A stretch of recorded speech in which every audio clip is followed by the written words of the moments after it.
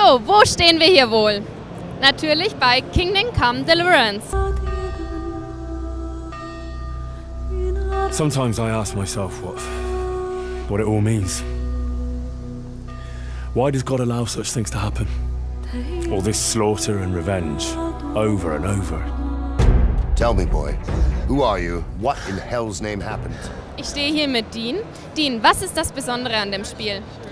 An Kingdom Come Deliverance ist ganz besonders der Fokus darauf, dass es eine echte Geschichte erzählt, eine wahre Geschichte, die 1403 in Böhmen passiert ist.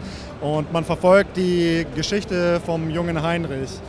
Und was an dem Spiel selbst besonders ist, es ist ein RPG, es ist ein Role-Playing-Game, in dem man natürlich auch seine Stats verbessern kann, aber der Fokus ist besonders auf Combat, also dass man ein realistisches Combat drin hat, dass man die Richtungen auswählen kann, aus denen die Schwerthiebe kommen. Dann hat ein Kombo-System auch dabei.